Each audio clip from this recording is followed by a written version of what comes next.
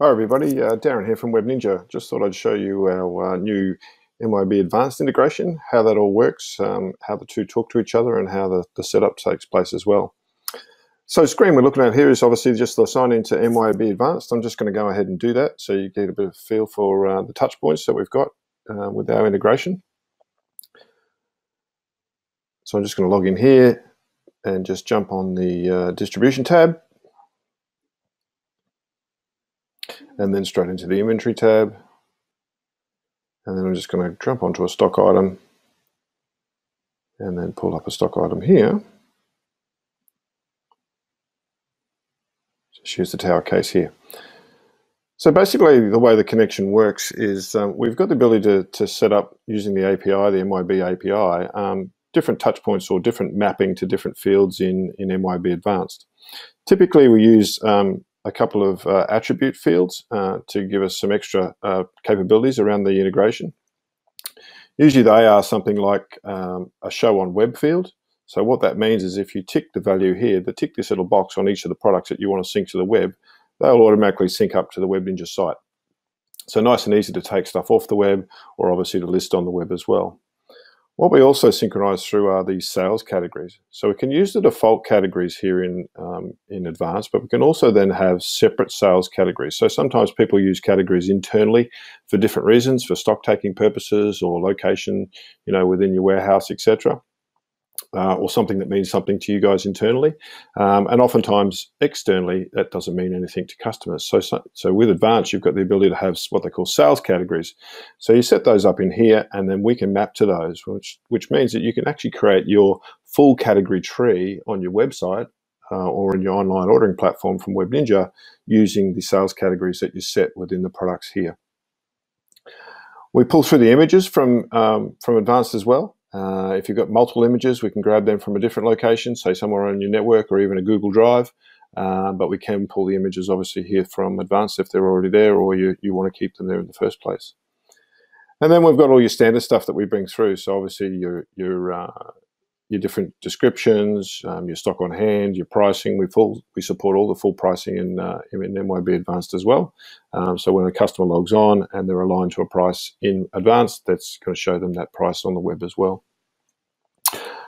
Okay, so that gives you a little bit of an idea of how things work from the Advanced side of things. I'll just sort of show you just the back-end configuration so you get a bit more of a feel for those touch points, etc., and how the setup takes place and what we can do from a mapping point of view.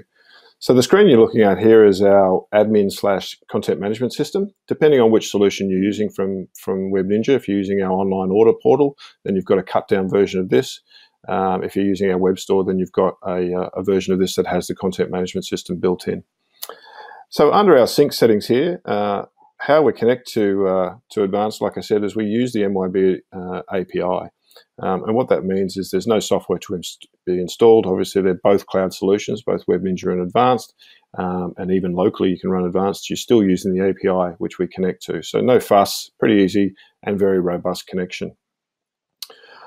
From a products point of view, if I just go to the sync settings here, what you'll see is we've got that mapping tool here that allows us to define what particular product appears on the web. Now, I've got here set for all products. But as you can see here, I've got access to all of the fields at the stock item level within Advanced to indicate what field I want to map for the system to know what products that we want to appear on the web. Okay, so that's nice and easy. As you can see here, our project guys will just touch base with you and give you an idea of how that works and obviously then how we set those settings up. So if we were looking at, say, show on web or one of those particular fields that we'd already created, then we'd have something like a Y in here, which would then indicate that we're only looking for products with a Y on that field to then bring those through the web.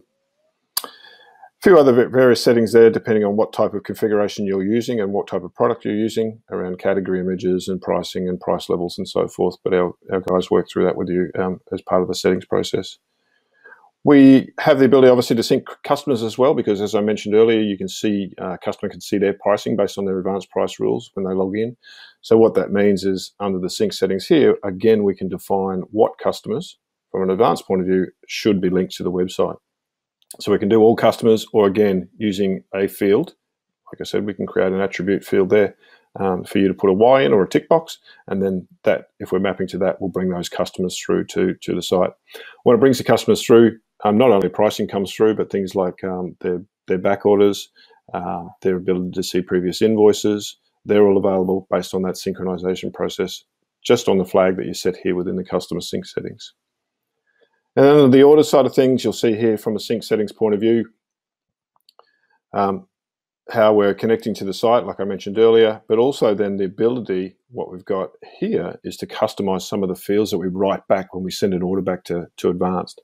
So oftentimes you might need some extra information that you've got up on the site, delivery date or something like that as part of the checkout process that needs to go back into Advanced, so your team know what to do from a logistics point of view or a picking, packing, shipping point of view.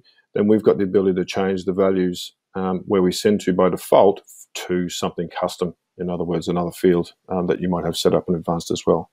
So a few different options there around the data mapping process.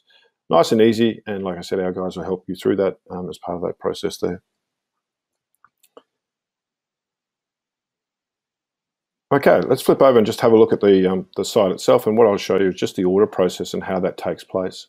So we're just looking at a demo online ordering, B2B online ordering solution that Web Ninja's put out. It's an out-of-the-box type solution, so what we typically do is rinse your colors and logo through the site, so it feels like your brand. It's typically added to an existing site, so it's, like I said, login only, B2B sort of scenario. And people click on that and then get this fixed menu, fixed out look and feel, but also then the colors and logo rinse through to make it a little bit different and suit your brand. So we can land people in a particular page if we need to. In this instance, I'm landing a more what we call my category listing page, but we can land people into what we call our My Account area. And in that My Account area, there's a few different shortcuts through to easy repetitive order type scenarios as well. At the top, you'll see some basic menu items here as well. I won't run you through all of those. We've got a separate video on the site to show you how the online ordering works. But what I did want to show you is the ordering process and how that appears within Advanced. So if I just go into here, I'm just going to go and choose a product. As you can see here on the left-hand side, I'm bringing through those sales categories that I mentioned before within Advanced. Within those categories, then I've got the products that are associated to those categories. You can see here I've got my desktop build. I'm just going to order 2 of those. And simply just add that to cart. So nice, easy process, just giving the confirmation there. I'm just going to go to my checkout now, to my shopping cart. I'm just going to quickly check out simply here. I've just got some configuration turned on that allow me to get through pretty quickly, which is just checking out, charging to an account. What I'm going to do is I'm going to pop in a order number of 116. And then what you'll be able to see is that come through into Advanced. So if I confirm order on that, and then go back into Advanced, what you'll see here under my sales order screen, if I get it quick enough, what you'll see is I won't have a sales order there for this particular order. So if I get there quick enough,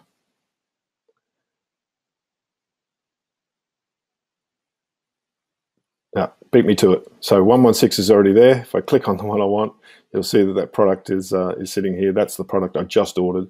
So that's how quick it is. It's a couple of seconds based on when a customer hits confirm order on the site, and then it pops into Advanced. So I hope that explains how our two-way sync with Advanced works. Uses the Advanced API, like I mentioned, so it's nice and safe and supported by MYOB in terms of the fields that we can touch and we can read from. And then on the flip side of that, orders on your online ordering portal or your web store come back automatically into Advanced for you as a sales order, and you can do the rest from there. Great, thanks for watching the video.